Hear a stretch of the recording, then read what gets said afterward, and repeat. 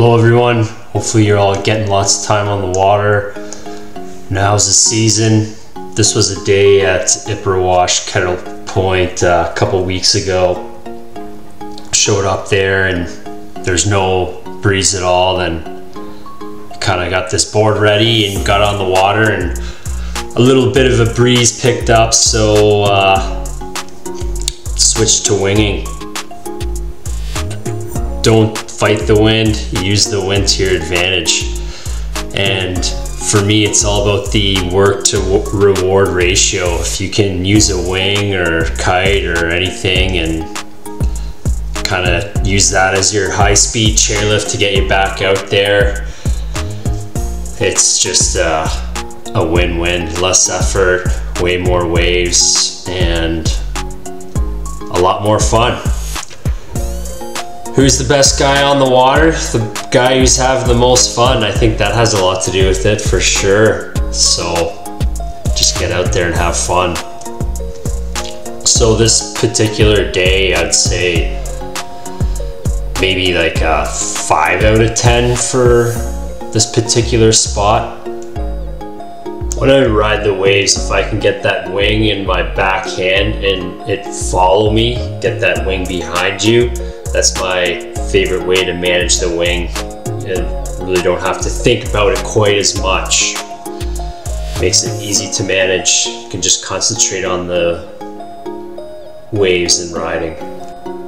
So in riding the wave, it's easier to kick out before it fully ends. Just makes it easier to get back out. So getting started up on the foil in the waves, my biggest tip would be very patient for the wind to come up, a proper wind gust.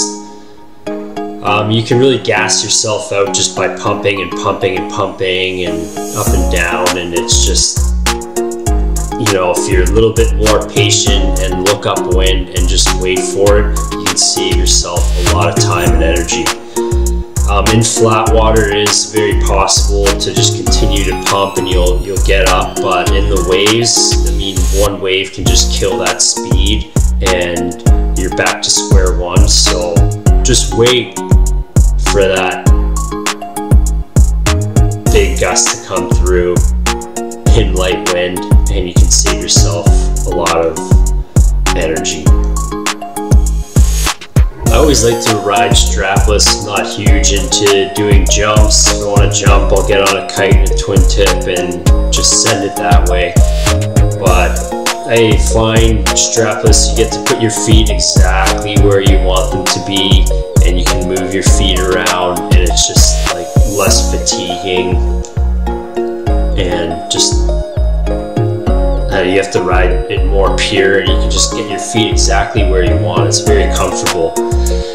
Also, when you're riding in the waves, you can be heading out, getting the wave, and switch your feet really quickly if you see a good swell coming, and then you can get right into it. The transitions and turning with strapless, you can do it really quickly, and that's a skill you can work on the flat water, and it'll just make life a lot easier. I did a little switch there, see a good one coming, and boom, quick switch to the feet, and then you're not really monkeying around with foot straps or trying to get in there. You can just shuffle your feet around very quickly, so I really do like that.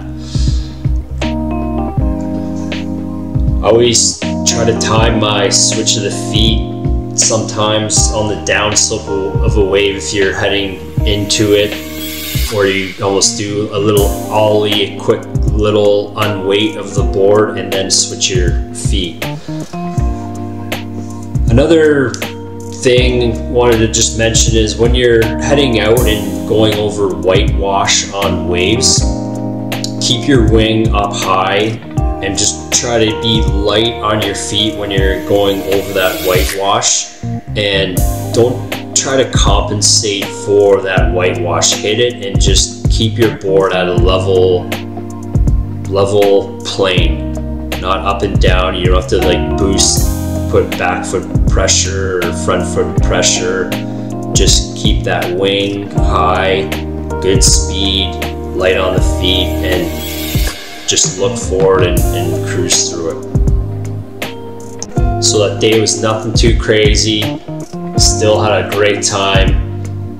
The amount of turns I did in one day, probably over 100, just amazing. So go out and have some fun. Have a great Rocktober. Also, if you could hit that subscribe button, please, it would make me a very happy man. And go out and get some.